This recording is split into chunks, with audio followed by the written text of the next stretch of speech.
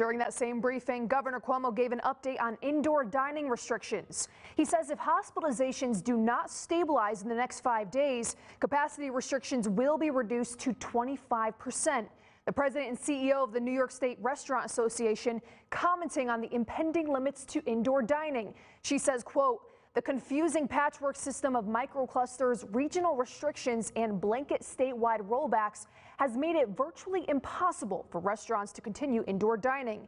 Many of our members will be forced to shut their doors, and for some, it may be their final service. We need our elected officials, including Governor Cuomo, to be our biggest advocates."